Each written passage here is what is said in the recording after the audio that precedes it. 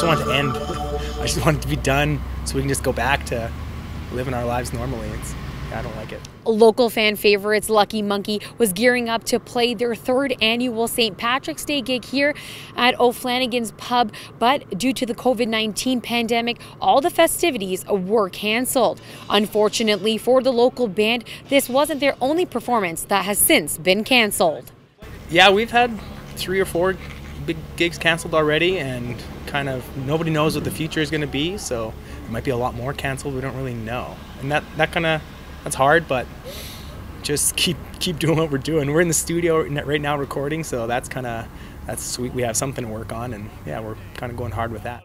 The band is now playing the waiting game as they try to respect the recommended social distancing techniques, but they do hope to have some new music out very soon. We were in there before, just before this all kind of hit the fan. We were in there recording, and then it did hit the fan, and now we have a lot more time to be in there. So yeah, it's going to be sweet. It's going to be either 5 or 7 songs on the EP, and yeah, we're recording it at Arc House Studios and Record Room Studios, and yeah, it's awesome. I love it in there. Studio's the best time.